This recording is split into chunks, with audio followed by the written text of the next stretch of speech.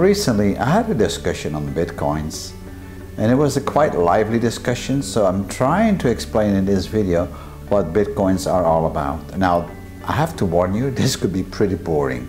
Now anyway, a lot of people talk about Bitcoins, but what are Bitcoins? Now Bitcoins is cryptocurrency, and really all what it is some cyber software. Somebody developed some software that allows you to do transaction of digital signatures. And digital signatures are encrypted pieces of text, basically. And we happen to call it a Bitcoin. It really has no value. Not at all. The only value it has is what people want to pay for it, the demand. And if there's no demand, there's no value. So basically, it doesn't exist. It only exists in the cyberspace. It exists in the internet and nowhere else. Now, but what is it really? Well, you can buy a Bitcoin for hard money. You will spend your dollar and your euro and you buy them for a certain price. Somebody makes money on it. Somebody is pocketing the money and gives you a Bitcoin. Now, the Bitcoin is nothing more than a digital signature. And a Bitcoin is generated by a miner, but I'll come back to that in a minute. Now the Bitcoin itself has a unique address, and the address of the Bitcoin is generated by a random generator who creates a public key, and then that public key is used to calculate a unique address for that Bitcoin. So if you own Bitcoins, then you have public keys for every Bitcoin. Now, the Bitcoin is not in your pocket. You can't touch it. You can't feel it. It doesn't exist. But you do have the key in your wallet. It's a storage device. If you lose your private key, then you have lost your Bitcoin and there's no way to recover it. Now, really, do you want to buy that kind of currency? I wouldn't. Especially when it was invented by people that are unknown in 2008. So who's behind it? Now the idea was simple. Instead of having to use a third man or a man in the middle, like a bank, an institute, or a government that will control every euro or dollar you spend, that you don't issue it twice, and they verify the money, with Bitcoins, you can actually do a peer-to-peer transfer. You can go and pay someone without a man in the middle.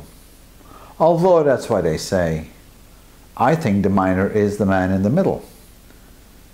And the other thing, of course, is that Bitcoins are kind of good for criminals because you stay anonymous. There's no trace on it. Anyhow, so how does it really work?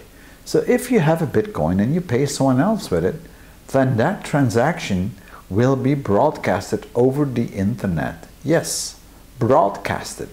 And in the internet, certain people have signed up to become a miner.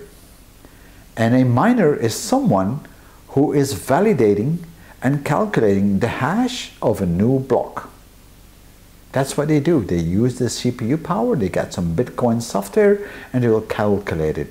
If they are the first ones to validate a valid transaction, they get rewarded for it, and their reward is possibly a Bitcoin or a part of a Bitcoin. Now, the amount of Bitcoins that a miner can create is limited. Well, I should say every 4 years it's going to be halved. Now, the total amount of Bitcoins that can ever be generated is around 21 million. So in a couple of years from now, it will be all finished anyway. Now, more and more cryptocurrency comes on the market. That means that people have more choices, so the demand may be less. Now, I personally would never buy Bitcoins because it doesn't exist. I'm an engineer, so you start checking it out. What is it really? And then you find out that the software that was developed is nothing more than a public ledger. And a public ledger is a big database distributed across the miners. So all the miners have a local copy of that big database. And each time there's a transaction, they have to hash or track back the hash. And a hash is an encryption form, and the Bitcoin is using a hash SHA-256, meaning that the whole transaction in a block is encrypted in 256 bytes, combined with a timestamp, a unique timestamp that gives it a hash, and it's placed in a block. And that hash is a reference in the next block for the next transaction. And when the next transaction is happening, the miner has to validate, recalculate back the hash. And if he has X amount of leading zeros, then he knows that it's valid. Now, the amount of leading zeros is going to vary, and that's what we call the difficulty. So if too many bitcoins are being generated, then there has to be a halt to it, and it has to be slowed down. So they will increase the complexity of calculating backwards the hash. So that's a bit the principle of it. Not very difficult, but how secure is it? How do you make sure that the Bitcoin that you receive from someone hasn't been spent once before or twice before? Because it takes some time before the miner or any of the miners can actually calculate and validate that block. And that's a big risk. Now, the only security that Bitcoins have is the philosophy of there is more honest CPU power in the world than there is dishonest CPU power. Because at the end of the day, it's the CPU power that validates and maintains the integrity of the public ledger. I think that's very dangerous to state. Of course, there are more honest people than dishonest people. Well, at least I hope. And if there are more honest people, then there will be more honest CPU. And if there's more honest CPUs, then the chain of blocks will be very long. And Bitcoins always work with the longest chain of blocks. So the criminals, they would have lower amount of CPUs, at least that's what assumed. And therefore their blockchain would always be very short or shorter. Well, this is all good and well, but is it really true? Now, the nice thing about the blockchain is that if you wanted to change any of the blocks in the chain, you would have to change the whole block. That means you have to do a hell of a lot of calculations, and it's practically impossible to calculate it that far back. There is just not enough time. Or at least that's with the current technology. Now, don't underestimate criminals. I mean, they could come up with supercomputers, and they will come. I mean, technology evolves very fast.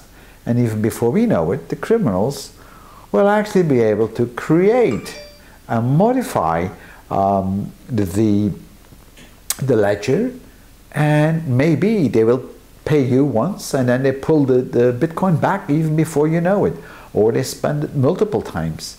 So basically, I think it's a very dangerous and risky business. To me, it's a piece of software that exists in the cyberspace, not really protected, and in fact, they have already proven that you can modify 6 blocks in the chain today. So you can imagine what it could be within a couple of years. To me, it's a bubble. I will not invest in it. But of course, it's a moneymaker, right? People gamble with it. But at the end of the day, it has no real value. You cannot go to anybody to complain about it. It's a very lucrative way of making money, and you should really wonder who's behind it.